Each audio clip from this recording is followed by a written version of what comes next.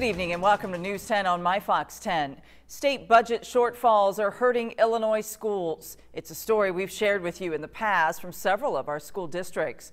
To begin tonight's Education Watch 10, News 10's Matt Gregory looks into one district on the brink of closure.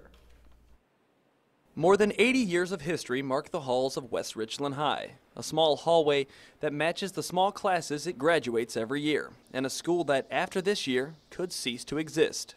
We can do nothing and go broke, which we would go broke. A year from this January, we could no longer continue to pay our bills. Budget cuts have hit Illinois schools hard. State funding is not matching the price to keep programs and classes open, making small school districts like West Richland harder than ever to operate.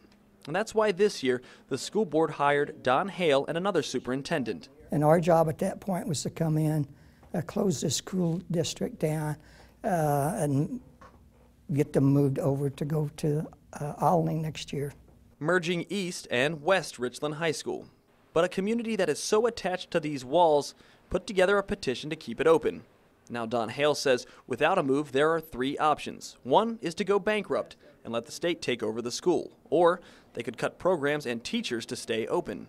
The superintendents still favor closing down the West Richland School District. That would mean taking the high school students from this school here and sending them about 10 miles down the road to Olney, to the East Richland High School. At the last board meeting in August, they directed the superintendents to proceed with having a vote amongst the public. Public voting would have to be held in both East and West Richland areas before the schools could attempt to merge again. Time ticking away as the future grows cloudy for schools in Illinois. In Noble, Illinois, with photojournalist Gary Bryan, Matt Gregory, News 10.